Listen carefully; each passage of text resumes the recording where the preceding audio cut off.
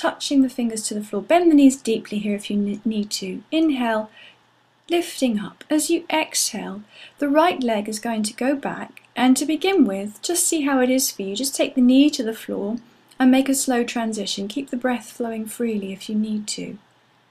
Inhale, lift up through the sternum. Exhale, carefully take the left leg back into a downward dog position.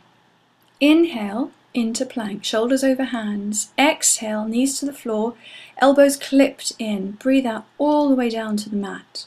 Bring the forearms forwards and inhale, lift up through your chest. Exhale, softening back to the floor, hands underneath the shoulders.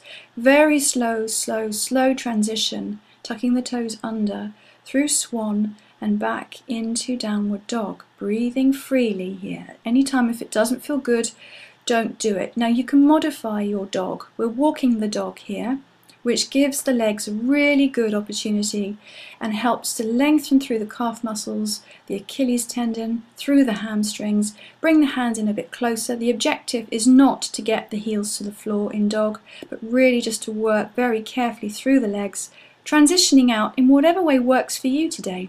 So you can curl up and bring yourself to standing and take time to set yourself up before you go again.